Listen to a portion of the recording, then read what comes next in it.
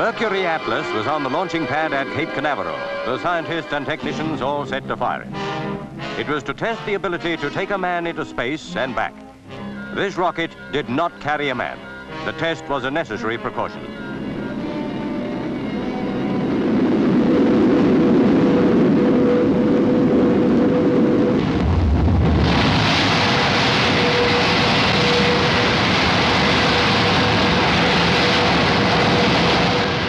At first, the rocket seemed to be successful, but the scientists detected something wrong.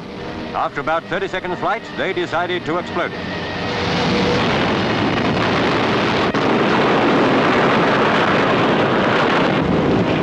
Immediately below, it was every man for himself.